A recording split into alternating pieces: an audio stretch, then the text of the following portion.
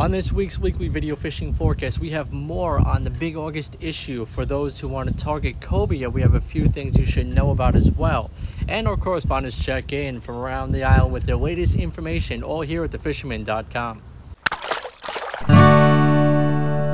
The fishing news is sponsored by these fine partners.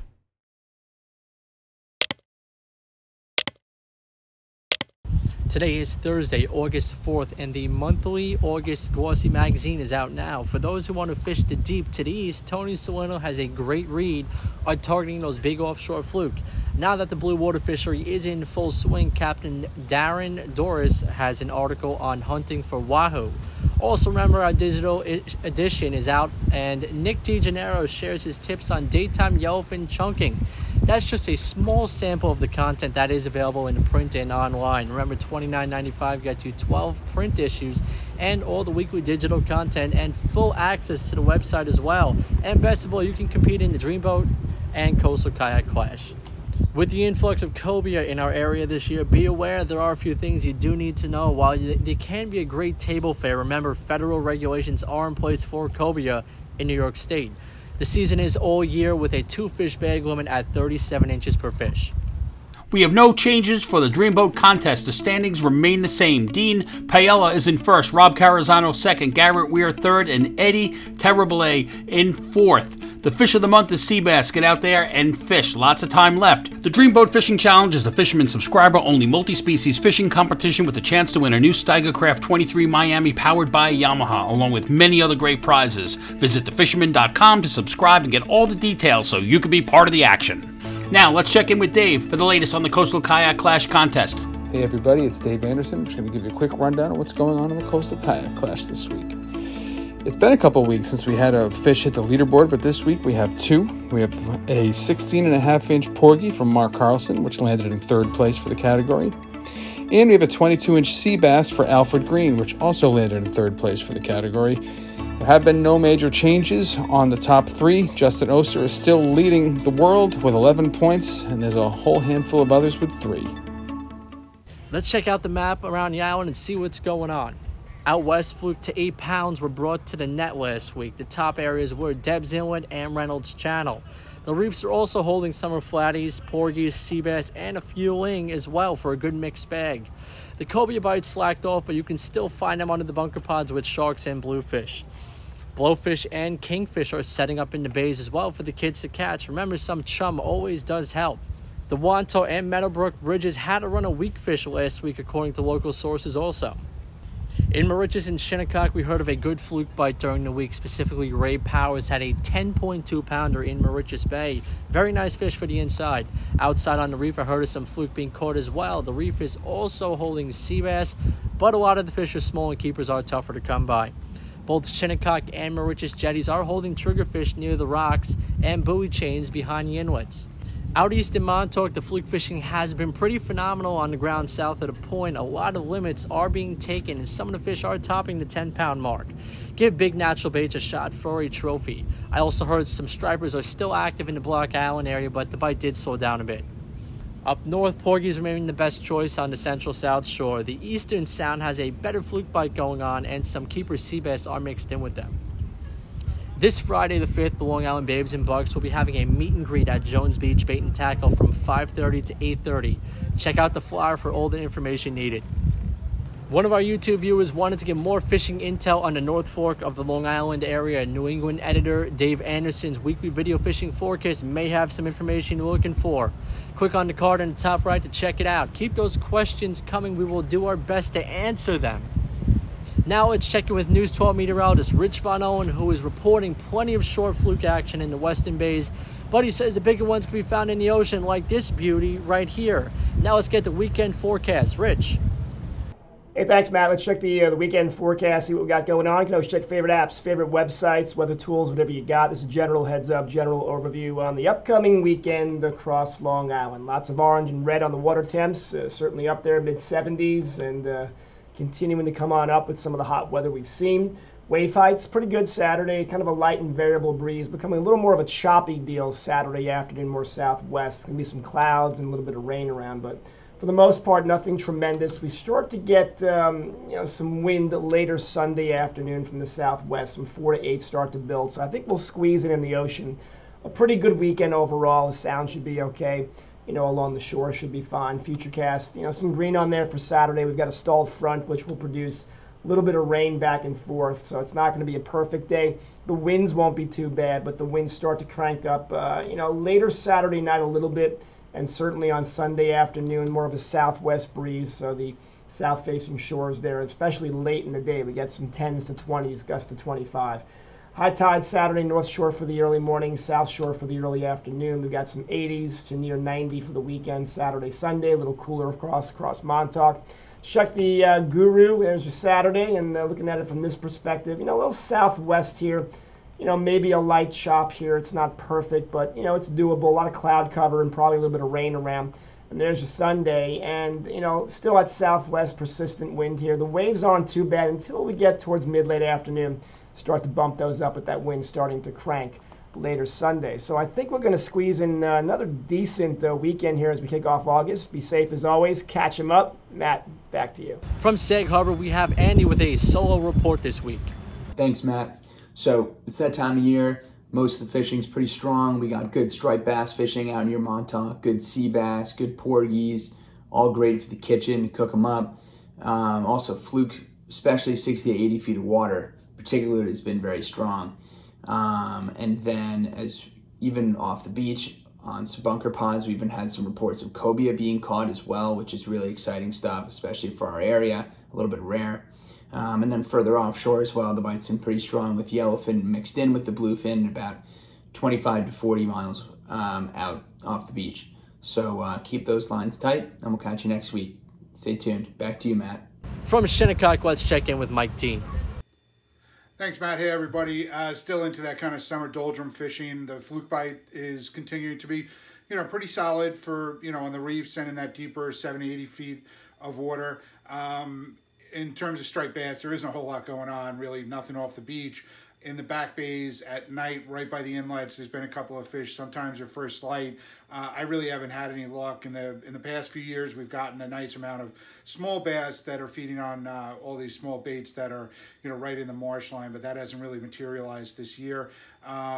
Fished Shinnecock Reef on Hampton Lady on Sunday night with my son, and got a few sea bass keepers, lots of nice sized porgies, and just constant bites, a lot of shorts, so it was kind of nice to bend a rod. Just that typical pattern. The tuna bite, yellowfin bite, some bluefin, within like a 10 to 15 mile radius of Quambra has been pretty good last weekend. A number of people did really well, and continue to hear those that have made the trip and those that have gone out further, gotten in some bigger stuff. So kind of what's to expect around, for the start of August, and before you know it, we'll be into the full run and game on. All right, get out there, catch them up this weekend, and have fun. Back to you, Matt. Thanks. From Northport, we have Mark McGowan from Cow Harbor Bait and Tackle. Wow, it's another busy day at the shop, but let's take a break to give out the reports. August is that wonderful month of memories. You get a lot of people on vacation. Now that the COVID is lifted a bit, you've got a lot of people traveling around. So what does that mean? Folks that moved out are coming back to visit relatives, to hang out with friends, have memories. And memories and fishing, they go hand to hand. It's just very easy to go out on a boat. If you don't have a boat, you want to get out and just look at the different perspective of life from the water, staring at the land. It's completely flipped image. It's beautiful. Go down onto one of your local party boats, head boat, find a charter captain or something like that, and go out and enjoy the month. This is a great time. It's going to be hot, so remember, want to be sun protected and everything. But we have so much going on locally. If you just want an easy time and not really have to over focus, and you got kids you want to keep them to pay attention, that's why North Shore is so blessed with porgies. We have loads and loads of porgies. It's just the most wonderful fishery. You can use clams, you can use worms. There's just so much to do. And remember, you got to take good pictures, because these kids, they grow so fast. You'll see next month a lot of phone calls. You get to exchange pictures. It's nice. And then next August, the summertime, when you visit everyone, you won't believe how big everyone's grown, and it's just the time to get out. Don't waste your time with life. You want to enjoy it while you can. The bay is so packed with bait. My favorite bait is here, peanut bunker. And when peanut bunker are 3 to 4 inches, to me, that's some of the best bait, because we've had the rain bait and that's small and that makes a tough focus. But when these baits start becoming 3 or 4 inches, that means they are the perfect forage for so many types of fish out here. Sea bass, fluke, snappers, larger bluefish, striped bass, weakfish, you know, you name it. You're gonna find stray fish in the mix, but this is that time to really take advantage of the peanut bunker. And being that it's August, remember it's hot, so a lot of the fish that are not so heat temperate, you know, temperate, they're gonna be going deeper waters. So striped bass you're going to see in deeper waters, sea bass you're going to see in deeper waters. A lot of times, you know, you'll have a stray fluke is going to be, like I mentioned, shallow, especially when you have clouds of peanut bunker along the beach. But you're going to find them usually focused on some of those larger fat porgies that are like a month, 2 months after the spawn, and those porgies are going to be different size, but they're going to be like 3 to 5 inches, and it's a meaty bite for a fluke that's really hungry, you know. And then they can hang out, they might not eat for a couple of days. So if you're focused on the fluke, you want to use larger baits, nice big strip baits, pack your hooks on, practice that jigging. You know, if you're looking for bluefish, I would definitely look at those times in the morning and then into the sundown, you know, sunset, and those are the magic hours for bluefish. Same thing for striped bass right now. There's so much to do. You have the daytime, go porgy fishing, go snapper fishing. It's just endless things to do. And again, take advantage of all this wonderful sunny days that we have in August to spend time with friends and family. And remember, courtesy is contagious. Keep it all upbeat, keep it positive, because these are those times when people are going to remember. They're going to come visit for the week. They're going to take a lot of these memories back home with them. Let's keep them all upbeat and positive. Until next week, I bid you all peace, tight lines. From the Fire Island area in Great South Bay, let's check in with Captain Al Lorenzetti. Hey Matt, Fire Island report. Fluke fishing is really holding up well. A lot of quality fish being caught now. I heard an 11-pound fish caught on the Fire Island Reef. And even right from the inlet all the way to the back bay, fluke fishing is, I would say, really decent, really good. Bottom fishing is excellent. Put down a clam chum pot and you're going to catch blowfish, kingfish. If you're on some structure, you're going to catch triggerfish. So great panfish, great eating stuff. So there's always that, and that's nice to do with kids. You anchor the boat and you don't have to deal with running all over the place. So it's looking good. Fishing's good inside, Matt. And offshore, there's a tuna bite still. And cobia a little to the west of Fire Island on the bunker pods, and tons of sharks on the bunker pods. And I just want to mention this weekend's the start of the Bergen Bay Docks offshore blue water tournament. Captain's meeting is Thursday the 4th. Tournament runs 5th through the 14th. And you fish any 3 days out of those 10, so you can really get around the weather problems. That's about it, Matt, for this week. Take care, catch them up, talk to you next week. Chris Landry has the Jamaica Bay report for us. Thanks, Matt. I need to make an amendment to last week's report about the lack of stripers in Jamaica Bay, because we found them. But the trick is you got to find them in about 2 feet of water in the back. If you want to catch fish like this, schoolie size, like 22 inches, hit up Wind Hole Charters. They specialize in top water and short water. And if you want to catch striped bass in New York Harbor, hit up Captain Vinny of Karen Ann Charters. We were catching them on little top waters like this. The Chug Norse throws a ton of water and it's tiny. You can see it's totally beat up from stripers and bluefish, or little peanut bunker baits, small baits. There's peanut bunker everywhere. The whole marina is lit up with peanut bunker. Outside of the bay, there's a lack of bunker. Last week there was bunker, adult bunker everywhere you look. This week they are hard to find, and there will definitely be sharks on them. There are bluefin tuna out there, but they're very hard to get to bite.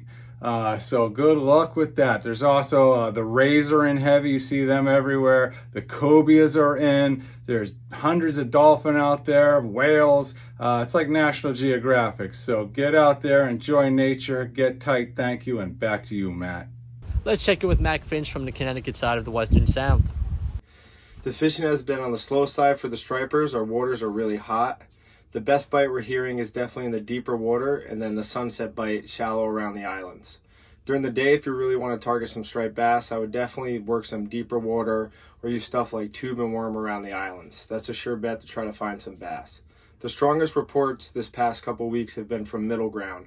There's been a lot of bait and a lot of bass. There's bass like mostly schoolie size, slot. We've seen some fish in the mid 40-inch range. And guys are getting them on flutter spoons, tube and worm, and trolling umbrellas.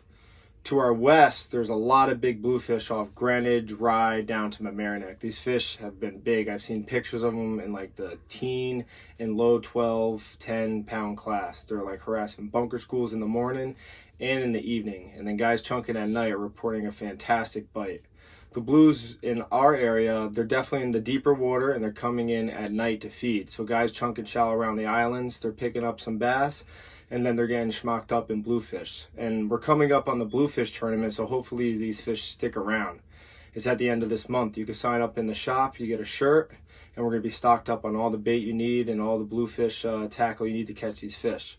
The fluke fishing has been on the slow side. Guys are really working. I mean, we've seen some nice fish in like the 5 to 7 pound class. If guys are getting their limit, they're really pounding the area and they're fishing all day. But gulp seems to be the ticket. Guys are doing well on gulp, and now with all these little snappers around in our harbors and outside the islands, you can try getting some of those and drifting those for bait. The snappers are about like 3 to 4, some 5-inch around. We've seen some kids getting them, and this should only get better moving in to August. Black sea bass, definitely in the deeper water. Get on top of a wreck, get on like some deep water structure, deep reefs, do some jigging, bring clam chum, and you'll find your limit. You got to fish at least 50 feet or more. I know guys catch them by catching fluking like 30, 40, but if you're looking for just sea bass, definitely get in the deep. Porgies, they're virtually on every piece of structure we got. Guys are getting them from the beaches, you know, the piers, all around the islands, you know, the deep water reefs, the shallow water reefs, you know, clams, sandworms, squid is always a favorite, and they'll take little small bucktails, little small jigs tipped with gulp. All right, thanks and good luck. Captain Mike Centry has the latest from Staten Island. Thanks, Tim and Matt. Hope all is well, guys. Hey guys, Mike Centry here for the West End, Staten Island. Well, let's start off with the fluking. Raritan Bay has some shorts, not a lot of action. The water temperature's in the low 80s. Hit 81.5 degrees this week, and it's probably going to get a lot hotter. We're projected to have temperatures around 100 degrees tomorrow, Thursday into Friday. On the offshore bite, managed to make a trip out there to the Bacardi, the Texas Tower, even hit the Hudson, Little Italy, AP, Glory Hole, Chicken Canyon, you name it. It was pretty much a barren wasteland. Mahi, just about that. With that said, a couple of yellowfins and bluefins are a lot closer inshore under the 20-mile line, looking for that blue water. Striped bass are starting to filter in from the east end of the Hudson River. My friend Guy went out today, got some really nice cobia. So here's this picture, and that's pretty much it. Another friend of mine, real quick, got a nice 90, 94, 95-inch bluefin tuna, caught and released. Pretty much Ambrose Canyon, as you guys already know, on Life Bunker. You could get them on Bluefish, but you know, if you could get Life Bunker, it would be even better, especially adult size. And that's it with me. Pretty much get out of the sun and enjoy the summer. Dog days of August are definitely here, and let's see what this week produces. In 3, 2, 1. Lastly, we check in with Captain Ben Gilmore from Marina Pez Vela down in Costa Rica. Hey guys, and welcome to the Marina Pez Vela, Costa Rica with this week's fishing report. We got a really nice sailfish bite going on right now, 25 to 30 miles from Marina Pez Vela. Really nice sailfish bite, some days double-digit sailfish raised, some really good fishing. We've had yellowfin tuna out there, mahi, and closer to shore, we've had a really nice roosterfish bite. Hope to see you guys down here soon. Back to you guys. Remember to like our video, subscribe to our YouTube channel, and tap on the bell to be notified instantly when we post a new video on YouTube. Check out this week's video description on YouTube for all the related links and index for specific reports. Please support our correspondents by visiting their websites and social media pages. Get out there and fish. We'll see you right here next week at thefisherman.com.